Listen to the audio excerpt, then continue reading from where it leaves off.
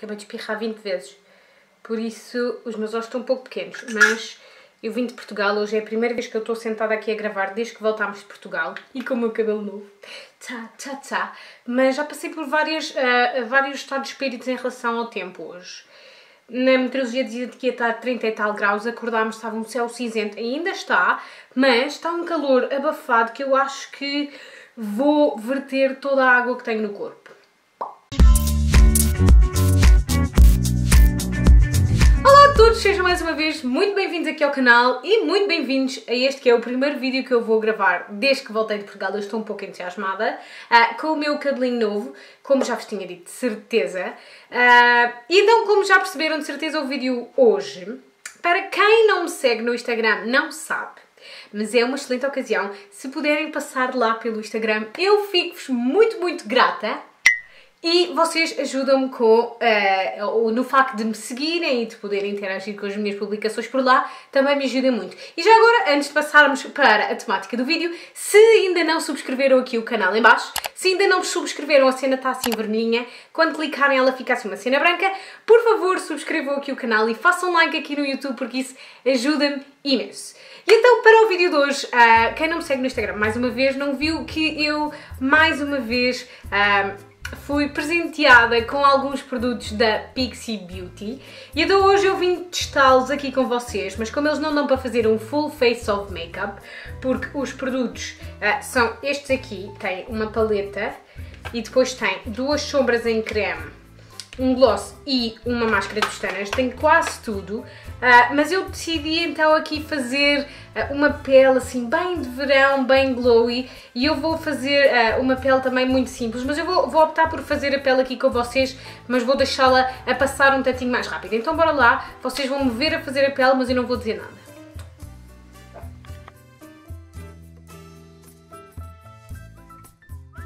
There we go. Fizemos aquela pele. Eu esqueci-me só de pôr aqui um pouco de hidratante nos lábios que eles estão um pouco secos. Whatever, estamos a dispersar. Bom, eu estava aqui a tentar perceber em tudo o que aqui dizia e fui ver ao site o que é que era esta paleta, mas aqui diz a Palette of Silky Smooth Shadows e no site diz que é um multiusos. Portanto, nós vamos assumir esta paleta como uma paleta multiusos que dá para o rosto e para os olhos. Mas então nós agora vamos terminar a pele e eu estou muito indecisa. Mas acho que vamos estar a usar esta cor aqui, que se chama Bronzed, como bronzer. E eu vou usar o pincelzinho que eu uso normalmente. E, oh lá lá, que bonito! Uau, meu, estou espantadíssima. Levei uma chinelada, levei. Mas é bonito. Meu Deus, espera aí, vou virar o espelho ao contrário, estou muito perto da minha cara. Eles são bem pigmentadões.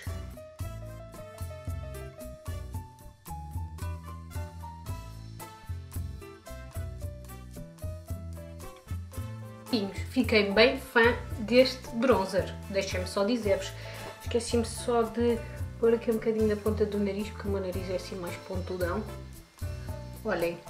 É mesmo bonito, poça. Este aqui tem brilho que eu usei, mas tipo estes dois aqui em baixo e este não tem brilho nenhum. Estou bastante feliz, falo. Agora eu vou estar a usar esta sombra, este tom aqui que eu acho que se chama Sunswept como blush, assim num pincelzinho mais apertadinho. Oh meu Deus, eles são bem pigmentadões.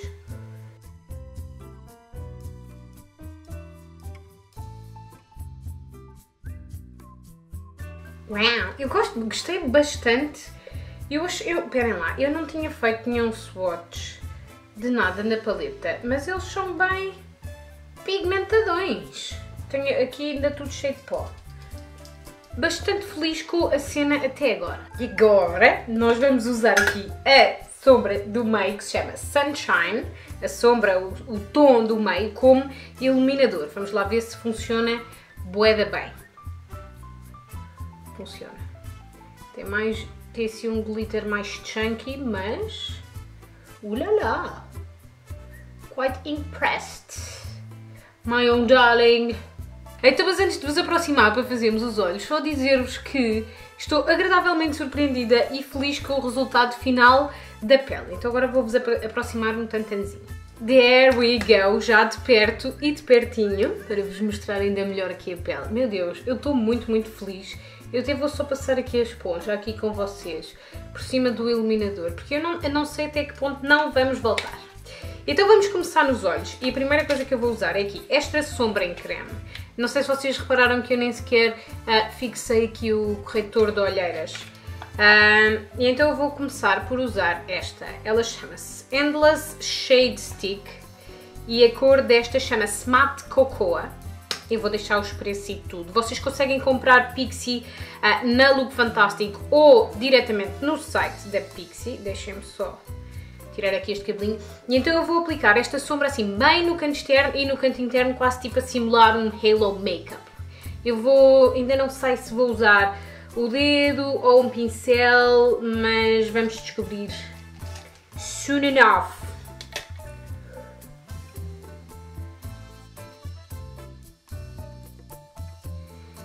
Eu estou muito espantada com a facilidade que foi de esbater aqui a sombra em creme, porque foi em menos de nada. Eu vou só agora, talvez vá estragar tudo, mas vou voltar aqui à paleta e vou usar esta cor aqui, que eu acho que se chama Bare Glow, e vou só passar assim no côncavo. Casa muito bem com a sombra em creme também, vamos lá confessar. Uau! Agora vamos com a próxima cor da sombra em creme, que também tinha vindo lá na caixinha. Esta tem a cor Copper Glaze, e ela é assim bem mais avermelhada. E eu vou aplicá-la então aqui no centro da pálpebra, mas eu acho que depois vou acabar por aplicar um pouco de uma destas sombras em cima para ficar um tantinho mais brilhoso, porque eu ainda não sei, mas acho que ela é mais escura do que o que eu gostaria. Cor. Só assim toda a pálpebra esta cor também daria um look bastante bonito. Estas sombras são bastante agradáveis à vista. E agora vou aplicar esta primeira, que eu acho que é o Sun Kissed, eu acho, por cima desta cor. E já agora que aqui estamos, vamos experimentar aqui esta do canto, que eu acho que se deve chamar Midsummer, que é assim mais rosa.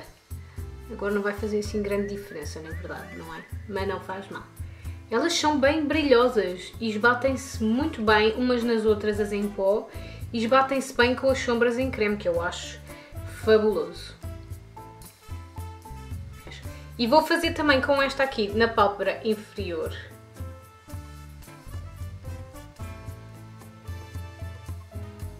Assim, mais no canto externo. E ainda na pálpebra inferior eu vou voltar com aquela cor, esta aqui, e vou só esfumar tudo aqui muito bem. Agora vou voltar aqui com a cor que eu usei para iluminar o rosto e vou iluminar o osso da sobrancelha.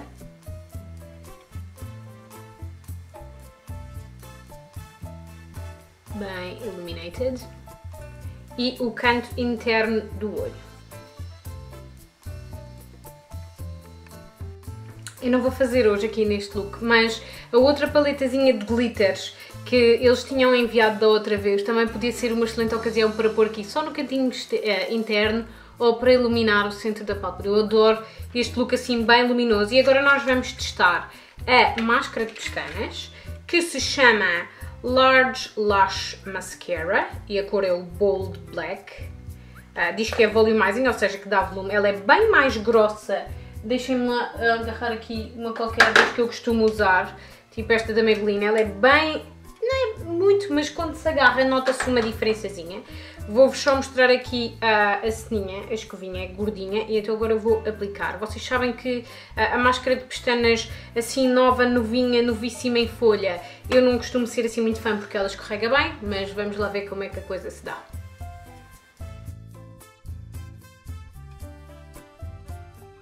Bom, dizer-vos que não fiquei extremamente chateada com ela, acho que ela... Mas é como eu já vos tinha dito, eu acho que qualquer máscara de pestanas que vocês investam um bocadinho de tempo e um bocadinho de amor tem a possibilidade de dar certo, mas eu acho que vou gostar mais dela quando ela estiver mais seca, porque, como eu estava a dizer, não vai escorregar tão bem. E agora a última coisa que temos para testar é aqui um lip gloss. Eu vou só aqui com uma toalhinha tirar o excesso do hidratante que eu tinha posto.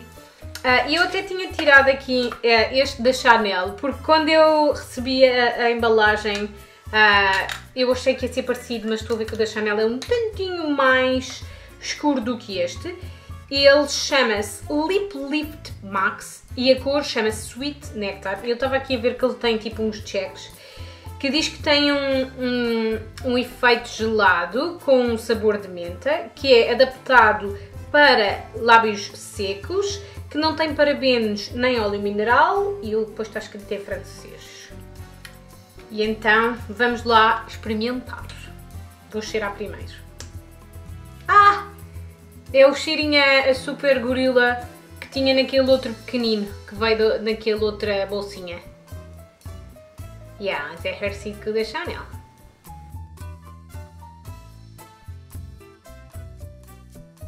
Ficou bonito. Tenho que ter em conta que eu estou a pôr isto bem a caçador, sem nada em baixo, só com o hidratante, mas eu acho que com um lápis de lábios poderia funcionar super fabulosamente bem. E agora vou soltar o cabelo para vos mostrar o tchananana.